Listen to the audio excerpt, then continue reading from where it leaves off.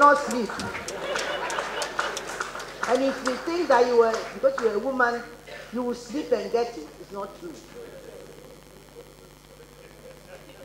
Let me try and be very political. One woman who has inspired me so much, the famous Yaa Asantewaa. And this evening I want to start off with this. I think it was March 28, 1800. Asante Kingdom had assembled. The chiefs knew that there was crisis looming. Why? Because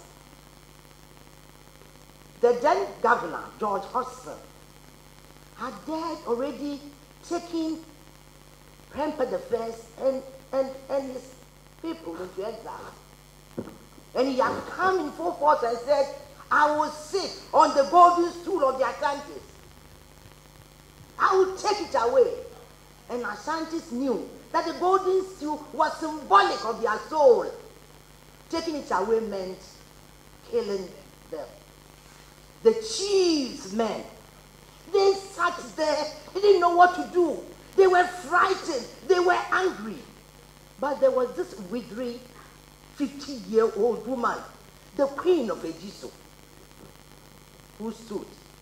And I'm quoting this, Eric. Now I see that some of you fear to go forward to fight for our king.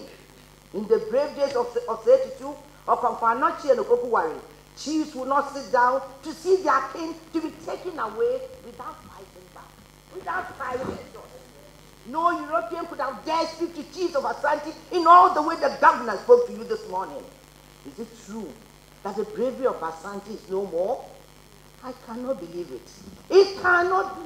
I must say, the men of Asante will not go forward, then we women will. We the women will. I shall call upon my fellow women. We will fight till the last of us falls in the battlefield. So, Yaa Asantewaa led what is historically known as the Yaa Asantewaa War.